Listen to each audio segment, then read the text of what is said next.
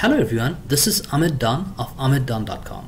Today I'll have another episode of Internet Tips and Tricks video, and I'll talk about my recent experience switching from high-speed internet to crazy high-speed internet, and whether it is really necessary to switch from high-speed internet beyond 50 or 100 Mbps, and whether if it's a waste of money or you really need to change or switch to that type of high speed.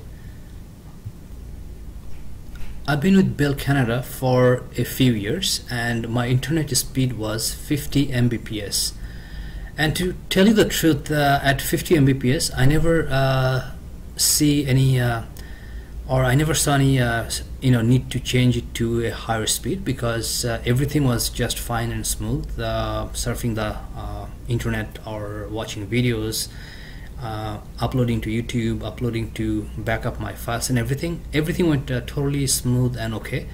And for a regular point of view, I don't see any necessary to switch to anything above 50 or 100 Mbps.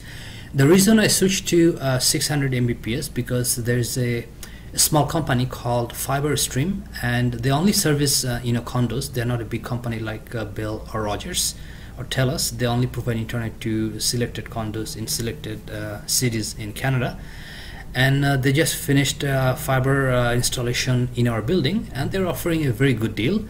And for me, it actually didn't make sense not to switch. So what I was paying before with Bell, if I add just $5 more, then I would get 10 times more speed or even more with just a little bit more money.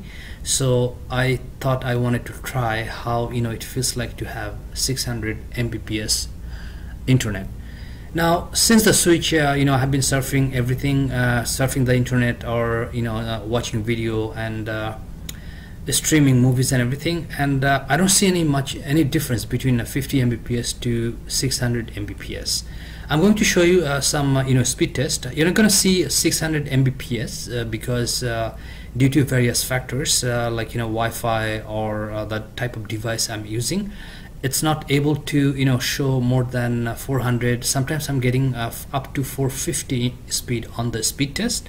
But when the technician was here, then he showed me on his device that it was 600 Mbps speed, but on my phone or on my computer it never shows more than 400, 450, maximum 500 speed. So there are limitations, but still it's very good speed. So I could be having 600 speed, but maybe just the testing browser or my device connected via Wi-Fi is not able to pull up more than 400 or 500 on the screen. So that's what you're gonna see. But to tell you the truth, I don't see any difference between surfing the internet or watching movie or listening to music. Just like doing regular activities or daily work, I don't see any point to switch it to higher internet. If you have 50 Mbps, that's good enough. That's a very good speed on internet.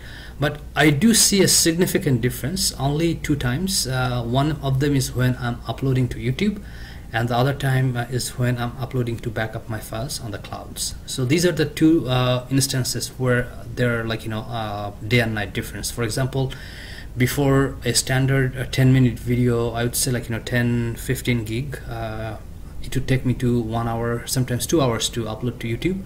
And now I can do that even a few minutes, 4 minutes, 5 minutes. It's really fast.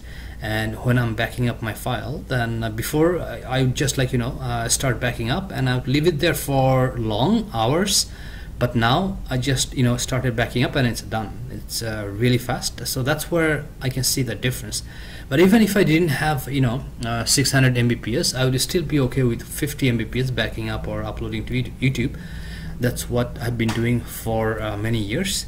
So from a regular point of view, I don't think it's necessary to spend more money or a lot more money to have that type of speed beyond, let's say, 50 Mbps or 100 Mbps. If you have 50 or 100, I think that's good enough for regular activities. And even if I don't have the good rate, then I don't mind cutting back to 50 Mbps because that wouldn't make that much difference. So before I thought it would be totally something else having that type of high speed, but now I realize that it's not really what it sounded like. So it's just makes a difference when I'm uploading something or when I'm backing up my files on the cloud. So my suggestion would be that if you'd like to save money, then if you find a very good deal with 50/100, just you can stick to it. There's no need to switch to 500, 600 or 1000 because I believe it's unnecessary.